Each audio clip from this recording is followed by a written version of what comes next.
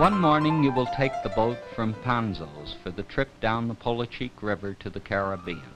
The Polochic is the gateway to a tropical paradise. It flows placidly through dense jungle, primitive and mysterious in the early morning light.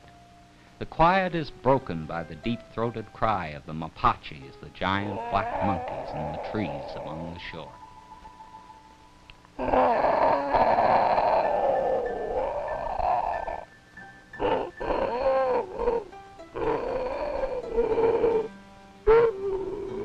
Here and there, a huge crane, startled by the riverboat, takes flight, rising awkwardly into the sky.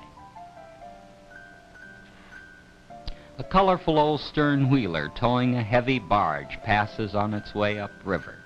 The Polochic is a main artery of commerce, carrying the produce of the highlands down to the Caribbean for transshipment to world ports.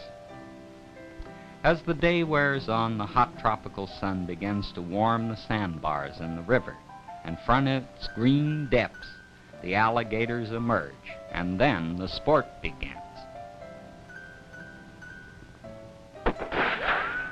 Hitting an alligator at 100 yards from a moving boat takes a good eye and a steady hand.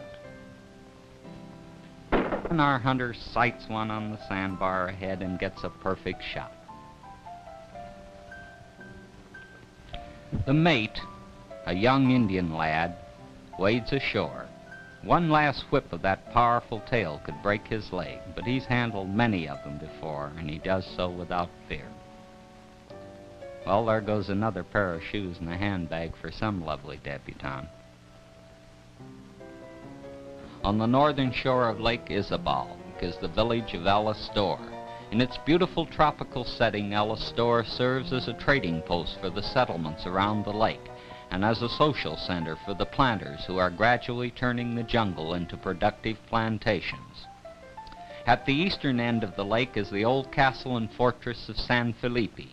Built in colonial times as a protection against pirates, its history is rich in the names of that Jolly Roger fraternity who tried unsuccessfully to capture it.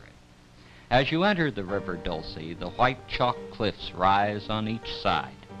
If they could but speak, they would tell of the fierce battles which were fought here in colonial times, but today they are eloquent in their silence, a haven for pleasure yachts, a refuge for the white aigrette native to these shores.